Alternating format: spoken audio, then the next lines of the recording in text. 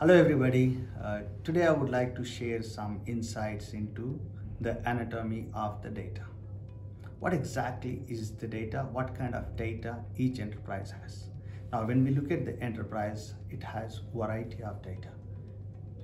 People say that it is structured, unstructured, but before that there are a lot of different categories of data each enterprise possesses, and it is vast and it is growing, and somebody cannot control it because it generates every day. So what exactly are the categories of the data? So we have different data categories.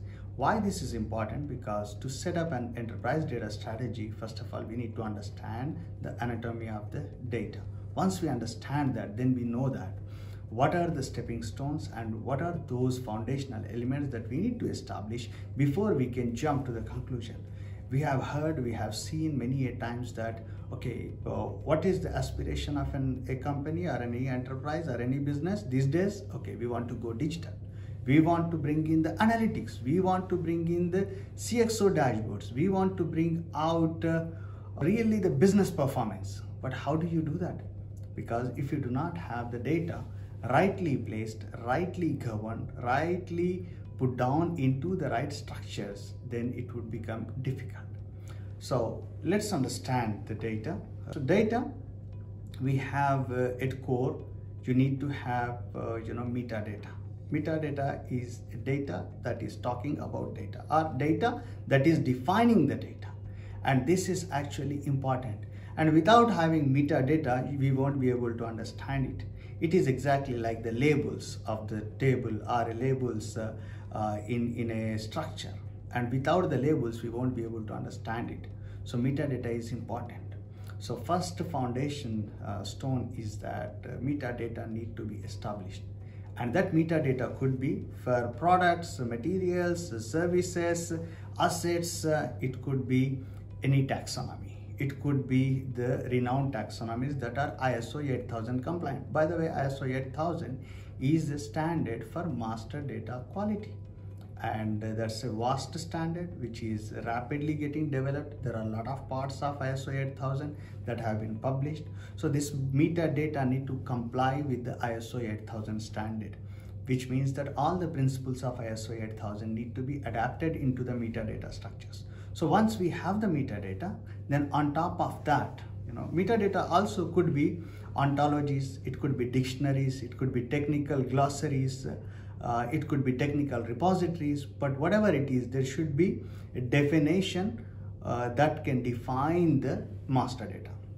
Then comes the master data, and without having a foundation of metadata, we cannot evaluate, assess, qualify, verify or assess the master data quality. So master data is actually standing on metadata, and that master data need also to be governed.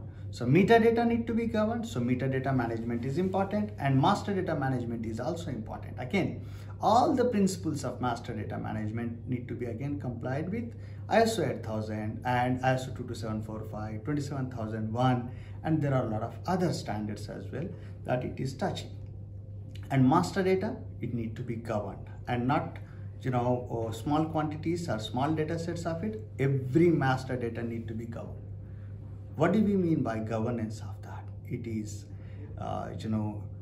looking at the quality of it. It is looking at who is creating it, why it is getting created, whether all the prerequisites have been met to create that record, master data record, and when can it change, what are those triggers for archiving or unarchiving of it, and what is the data quality level as per ISO 8000 principles that someone can establish.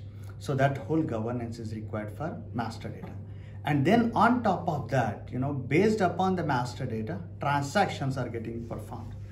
So once the master data is set, once master data is established and governed, then the transactional data actually plays a key role, because then each transaction will hold some valuable information about the operations of the business.